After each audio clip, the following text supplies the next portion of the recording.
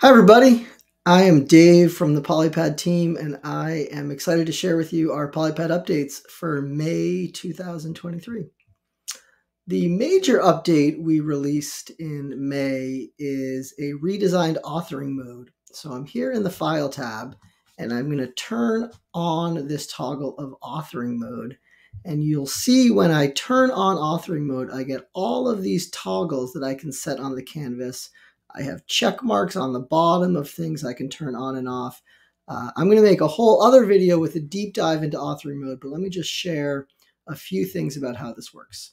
So I'm going to turn it off for a moment and go to the fraction bar, and you may know that we could split the fraction bar up into pieces. I'm going to click and drag to merge them together. We can play the fraction bar. I'll stop that.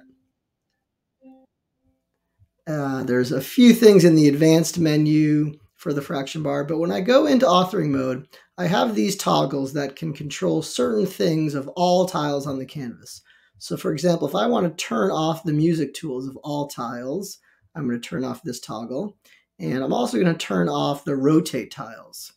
I can leave authoring mode to see what that looks like. You'll see in authoring mode, I can still play and rotate. But when I leave authoring mode, those changes go into place. So the play is gone, and I can't access that handle to rotate the fraction bar anymore. A few other things I can do in here at the toolbar on the bottom. I could turn off the options that I don't want students to have access to. Maybe I just want those. I'm going to go to the tile menu, and I can see that I now have these checkboxes next to the categories of tiles. So maybe for this activity, I only want fraction bars, not even fraction circles. So I uncheck all of those. I go back into authoring mode. And finally, maybe I want to turn off this ability to split the fraction bar into pieces. So now I'm going to go into this this picture of the tools in the action bar that says customize. And here I can control which actions will appear for all fraction bars on this canvas. So let's say I want to turn off split. So now I'm going to leave authoring mode. I see here that I just have fraction bars and split is gone. So I've customized the options that are available for students on this canvas. I could save it and then share this link through an LMS. I could add it to a screen in Desmos Classroom, all sorts of ways to share this Polypad with students. The final thing to point out that's new about authoring mode is there is a new category of tiles in the sidebar called authoring tools that only appears when you're in authoring mode. So again, if I turn off authoring mode, the last category, I only chose a few categories of tiles. So I'm going to go back into authoring mode. There's a button here to enable all. So I'm going to turn everything back on. You'll see now we have all the categories back. I'm going to leave authoring mode and show you that in the tile section, the last category is games and applications. But now when I turn on authoring mode, there is a category at the bottom called authoring tools, where I can add a question builder tile and a drop zone tile. So this drop zone tile is a new tile. I'll be making a video on the drop zone tile. We do have a tutorial on the question builder tool, which you can go check out.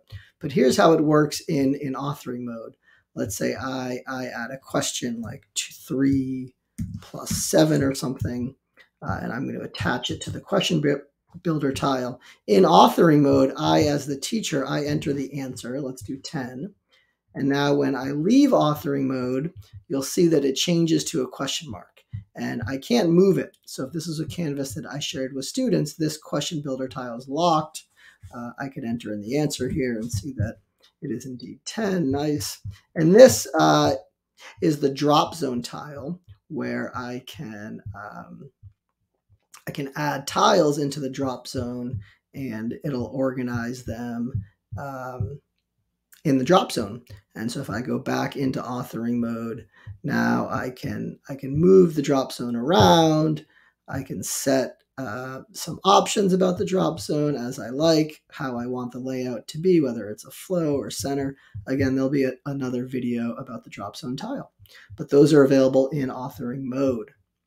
All right, let me turn off authoring mode and show you a few other things that we added in May. We have a new section called aperiodic tiles. We had Penrose tiles and the nature tiles, but we've added the Einstein Hat tile. So I could explore aperiodic tessellations. Here's a link to learn more. But what's really exciting about this tile is I can select all of them. I can select all of them and use this slider to change their shape a little bit. And all of these versions of the tile are aperiodic tiles. So now I could explore, how could I use this one to tessellate the plane with a rotation and a flip, all sorts of ways to explore that tile. So go check those out. We added a new way to split algebra tiles. So let me add a x squared tile to the canvas, make it nice and big. We've had this ability to split it into x squared over 2, both vertically and horizontally, so you could take these pieces and split them up as you like. So that's not new. What is new is the ability in the advanced menu to change how you want to split it, both horizontally and vertically. So if I want to make sixths, I can make this 2 by 3, and now I get an x squared over 6, which is really exciting. And so again, this works with all of the algebra tiles. I can make this 1 by 7, and I get an xy over 7, and all of the values will persist with the algebra tiles. So an x is 5, so x squared is 25. So this has a value of 25 over 6, works on the balance scale, etc. And the final thing to show is just a small change to our music features. I will drag out a hexagon just to show it. We have now, if you have used our music features, you may recall there was a toggle here where you could turn on and off arpeggiation. Well, now that's just under scale. So if you wanted to turn off arpeggiation, you would just set the scale to none as one of the choices under scale. So those are our May 2023 updates. Thanks for checking this video out. Again, it's a redesigned authoring mode with drop zones and question builder tile, the Einstein Hat, splitting algebra tiles, and some minor tweaks to our music settings. Thanks for watching.